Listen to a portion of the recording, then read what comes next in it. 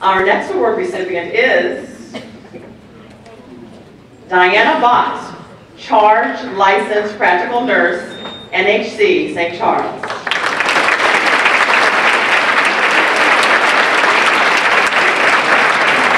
Diana Bott's path to becoming Charge Licensed Practical Nurse at NHC, St. Charles is like the metamorphosis of a butterfly.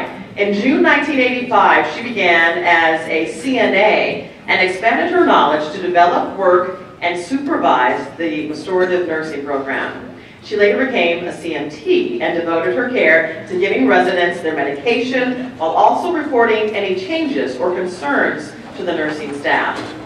In 2007, Diana broke out of her cocoon and spread her wings to achieve her lifelong dream of graduating as an LPN.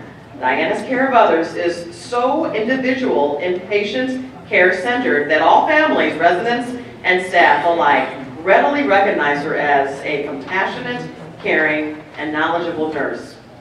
One of Diana's patients was very cranky and demanding, so much so that other staff tended to avoid the residents except for essentials.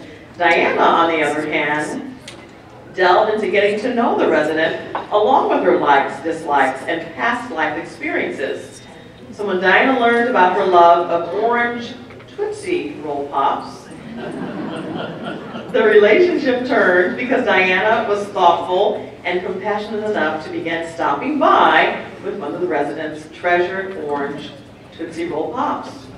So we honor Diana for her exemplary care. Diana.